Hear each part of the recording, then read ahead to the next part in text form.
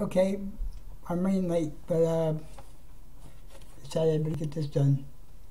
It's 8 p.m. on February 23rd, 2016.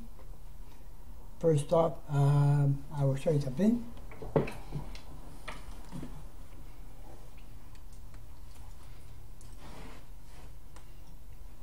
Everything that I'm wearing used to belong to my dad. And even though he's been gone for almost 3 years, it still seems weird.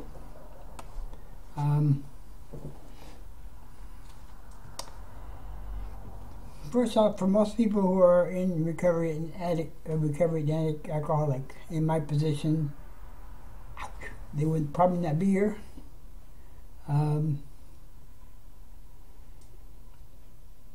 Since April 2012, I've had 2 of my friends pass away. My dad died in front of me almost 2 years ago. My cousin passed away. People I looked up to. My longest job has ended. I haven't been able to work since January 17, 2014. My plan was to go back to work. When the job ended, as you can tell, my shorts are going crazy. My body said otherwise. I had tried to go back to work. With the 16 medical conditions I had and no control, it's just not possible. I better go take my meds. So, 1 second.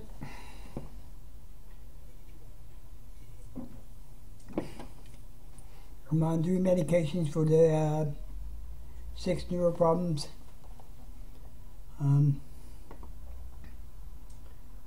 Also, in the last 2 years, I thankfully had the 4-month severance, the 26 weeks of unemployment, and the only thing that's keeping me alive off the street is the pension check, but it's not going to last forever.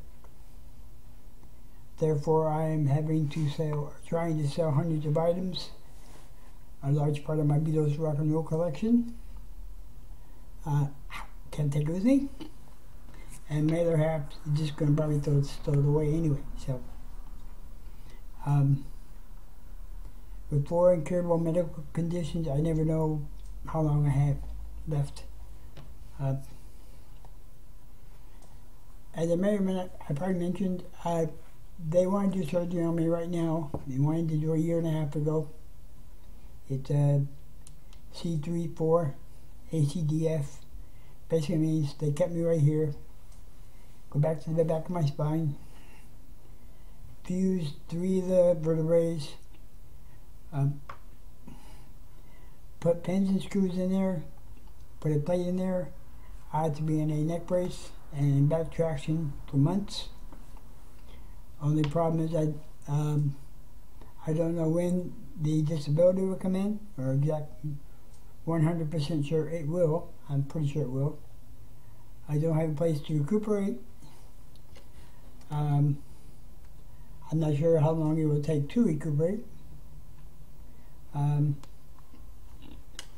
Also, I do not know which one of the 6 conditions, if any, will help. It may hurt. So I'm stuck in limbo. My attorney told me May 23rd was the tentative court appeal date.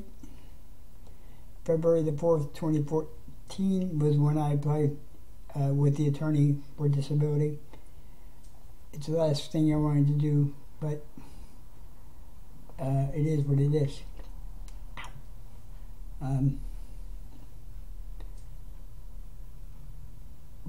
I also do not know how they're going to handle the COPD, which is taking my voice away, and I cannot.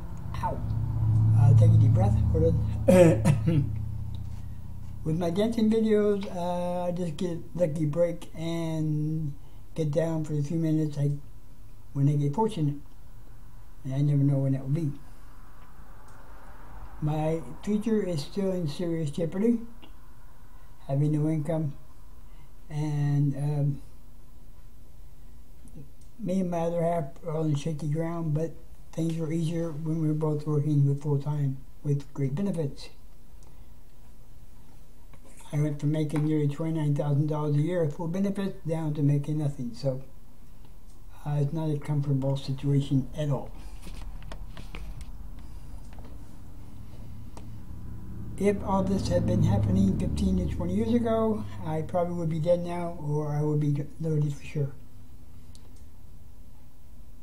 I know many people in recovery who've gone out with less problems to deal with than I'm dealing with now.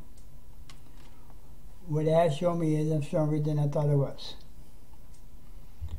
So even if I gotta cry every day, which I don't now, thankfully, but I do at times. It's helped me keep going. Dang it. Music and memories and working on projects has been helping me. And I did ask Santa Claus for a new neck, but I guess he didn't have one to spare, or the elves were on strike. I have no control over the twitches.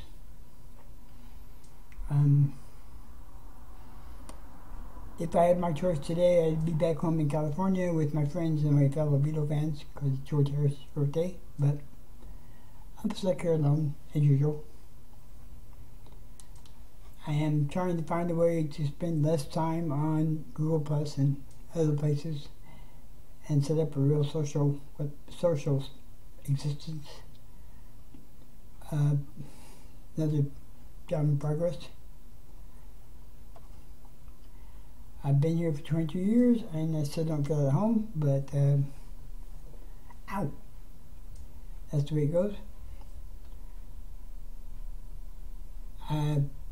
Thankfully, I've been in recovery long enough to know that the drugs and the alcohol will not resolve anything, and to be honest, there's not enough out there to kill the pain, so I just leave it alone. I'd be lying if I said the thought didn't cross my mind, because it does.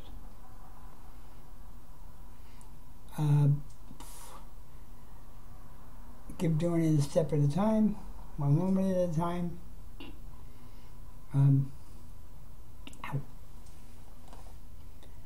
I would love to have the pain go away and the twitches go away. Most of the day I have a sword on my left side going to my neck and pins and needles on the right. I've been told there's no cure for the Chiari. My head is actually shifting left of it. So, in general, being in recovery, God's doing for me what I cannot do for myself. So I just thought, dang it. If you're young and healthy, just know that your actions and your decisions, you may or may not have to pay for later down the road. I don't know if my present conditions are due to the drugs or not. I do know the COPD is due to the cigarettes, the cocaine, the marijuana, and so forth. The price I paid. You don't think about breathing until it becomes a problem. So anyway, I am working on sales and working on other projects, and so I'll keep this short. If you're young and healthy, be grateful and don't make any dumb decisions. Take care. Ow.